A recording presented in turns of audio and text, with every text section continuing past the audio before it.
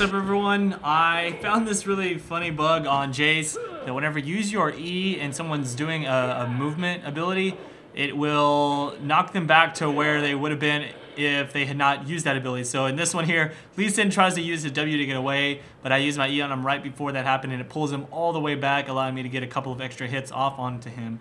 That same thing happens with Flash and with other spells such as Singed Fling. So if you try to knock away Singed, he'll actually fling you twice as far. If you flash after using E, you'll knock them away twice as far. And in the case of someone trying to escape, in this example, I have a Tarek trying to flash to the bush, boop, knock him right out of it and take the double kill. Anyways, just thought I would bring this one out for you guys who haven't seen it already. I thought it was pretty funny and you can see some pretty weird moments whenever you use it properly. All right, that's it. Peace out.